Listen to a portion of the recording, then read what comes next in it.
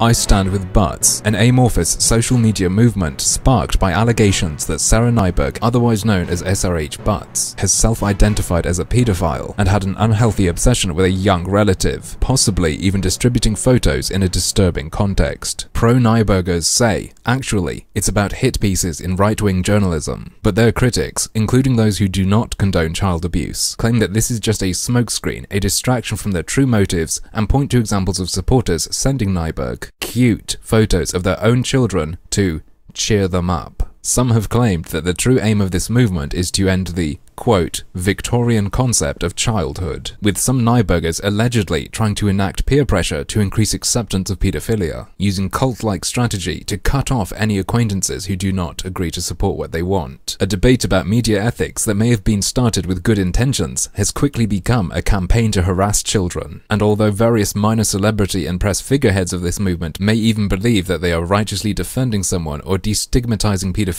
in a way that will help equality, the behavior enabled by the environment they are creating ruins lives. Some opponents of the pro-Nyberg movement have said that it comes down to a matter of priority, that while they may agree that hit pieces are not fantastic, protecting children must come first. And while they continue to use the hashtag #IStandWithButts, or change their Twitter names to include Butts, or otherwise endorse this cause, using forums such as Gamer Ghazi as headquarters, and following key players in this campaign on Twitter, even retweeting pro-Nyberg posts, they are standing in the way of children's safety and benefiting from it. While this continues, it is impossible to address any of their complaints about press, so their priority must be creating a formal organization to keep the undesirables out. Until then, we will continue to report on them as a pedo-loving hate mob made up of whoever we want and supporting whatever we say they do. And that's all we have for tonight. This has been the 9 o'clock news on Double Standard Media.